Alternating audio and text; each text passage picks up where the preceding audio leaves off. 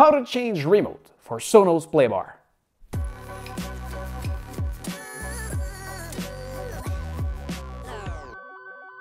On the Sonos application, at the lower right corner, hit More, then Setting, then Room Setting, then the room who represent your Sonos Playbar. Now select TV Setup and Control, Remote Control Setup, Replace Current Remote, and finally, Next. Now simply send your new IR code with your remote pointing to the Sonos Playbar.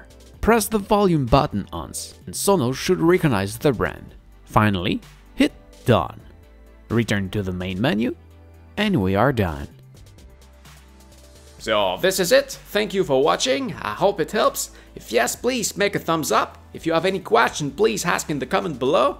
I may simply answer you or even maybe make a video just for you.